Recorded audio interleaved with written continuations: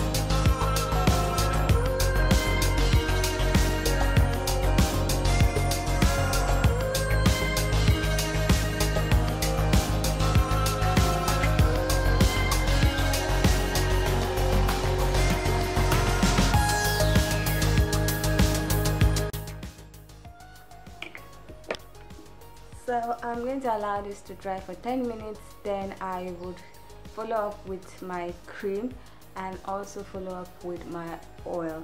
My cream is just a moisturizing lotion and my oil is the most powerful hair growth oil I've ever come across and ever made. So that's about all. Now let's continue with the video. Welcome back guys. As you guys have seen, it's not really so complicated. It involves coffee. Yes, coffee contains caffeine, which helps to block the hormone dihydrotestosterone, which is implicated in increasing the shedding stage of the hair.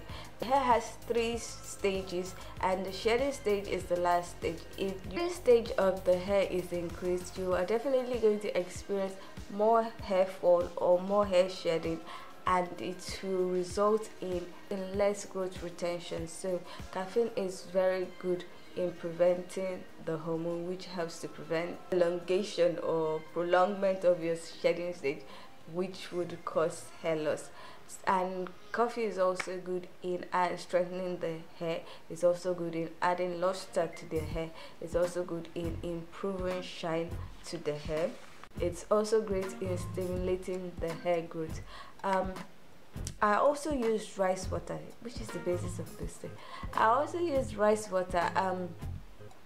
If you don't know how to prepare rice water, I have a video on 4 easy ways on how to prepare fermented rice water.